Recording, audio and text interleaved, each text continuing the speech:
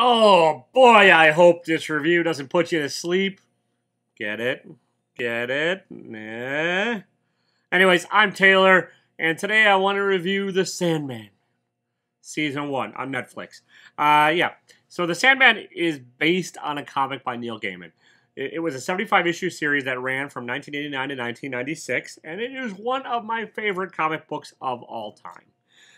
So I was optimistically, cautiously, pessimistically, whatever the hell, when I found out they were going to do an adaptation of it.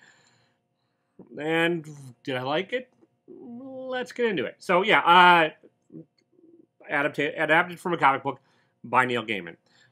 It deals a lot with the theme of change and growth and personal development through the eyes of Morpheus, the King of Dreams, a.k.a. the Sandman, the titular character, who's played by Thomas Sturridge. And yeah, there's other supporting characters that show up throughout these 10 episodes. And their show is mostly pretty well cast, I thought. Some of the standouts to me, I love Stephen Fry and his role. I don't want to get into what it is because that's a bit of a spoilery thing. I love the actor that played John Dee, a.k.a. Dr. Destiny. The character of Rose Walker was really well cast, as was Jenna Coleman as Joanna Constantine. I thought they were all fantastic. Some of the rest of the cast hit or miss. Lida Hall, the actress that played her, I didn't dig. But for the most part, I thought the show was really well cast. And the plot, and without getting into a whole lot of spoilers, it's going to be a mostly spoiler-free review. I'm going to touch on a couple of very broad strokes. So if you don't want to know anything, stop watching. And go watch for yourself and make your own damn opinion. It's fine. But yeah, mostly broad strokes.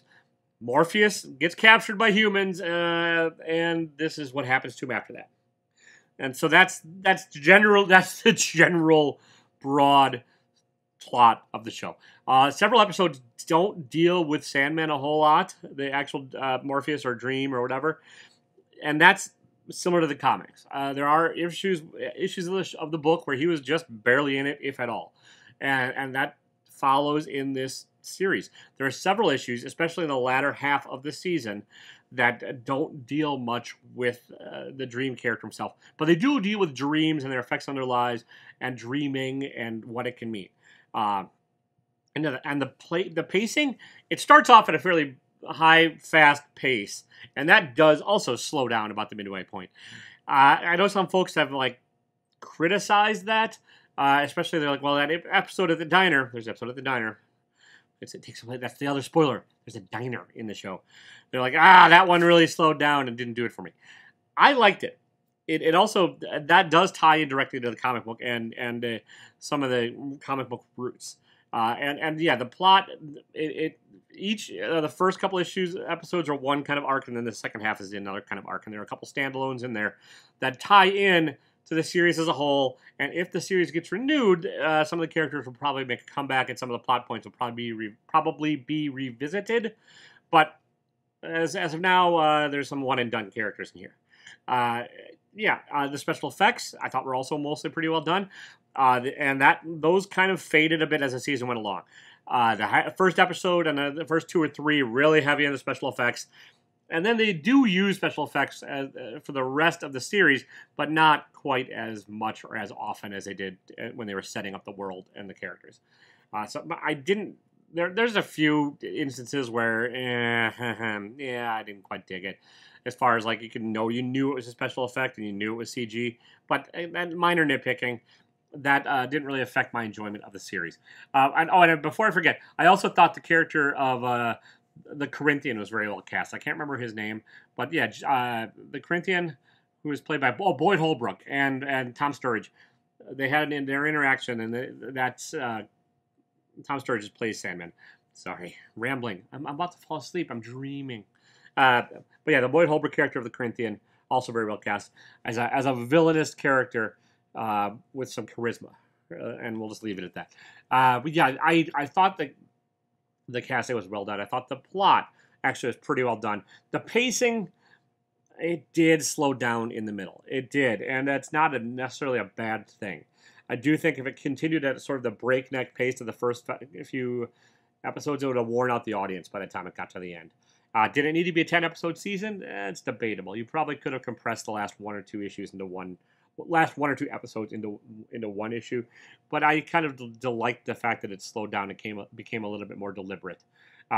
There are changes from the comic book, but they're not significant. There's character swaps, there's gender swaps, and a few other things like that, and they do kind of change how characters are introduced in the series versus the comic, and that's some of that I think is just cleaning up what happened in the comic. The comic had 75 issues to tell its story, and I don't think Netflix knew or still knows whether or not it's getting a second season or how long this is going to be able to run, so they condensed some of it, and then they expanded other bits, and they kind of shifted around like story arcs a little bit and kind of just made them sort of a little bit more neat and tidy. I don't have a problem with that either. Overall, I thought it was a pretty well done series. Is it as good as the comic? No.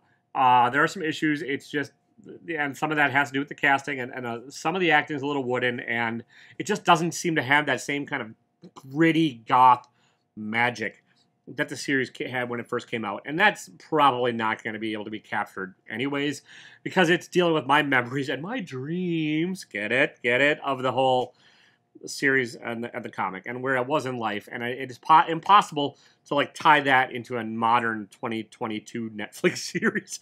But I do think they did as well a job as they could. It's the best adaptation of a Neil Gaiman book by far. Like American Gods, not so great. Can't remember what Neverwhere, not very good. Good Omens was pretty decent. That was not just a Neil Gaiman book, though. That was also Terry Pratchett. But this, I think, was probably up there with Good Omens as far as level of adaptations of Neil's work. I'm hoping to get to season 2. They did kind of wrap things up in season 1 so that it's not...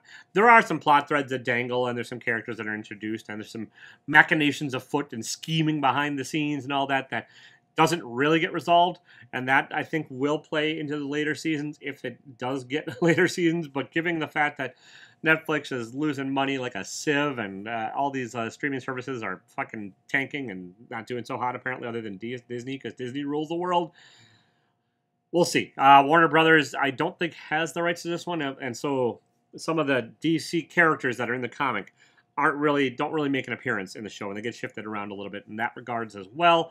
I probably should have touched on that earlier, but I'm stream of consciousness-ing this whole review, people. It's kind of what I do. So yeah, if you're a lover of the comic, you'll probably like the series. You might not love it, but you'll probably like it, and you probably will notice some of the changes. And your mileage may vary as far as like whether or not you think those changes affect the story. I don't think that the changes affect the broad, grand strokes of things or the main plot points. I think there are little adjustments here and there, and I think Neil signed off on a lot of them. Not that that means much. His stuff, again, doesn't always translate well to other medium, but yeah, it's a decent show. Is it perfect? No. Is it fantastic? Maybe. I would probably, on a scale of 1 to 9.8, because that's comic book grading. It's not a 10. It's not a gem man. It's not a 9.8. I would say 8.590 though. I think it's a pretty solid outing, and it's an enjoyable time. I did not binge watch it. It's not necessarily a binge worthy show. Like, it's 10 episodes, and each episode is 45 minutes to an hour. They vary in length, which is one thing I do like about streaming services, is the episodes can be as long as they need to be to tell the story. That's not the case with some of the old network stuff.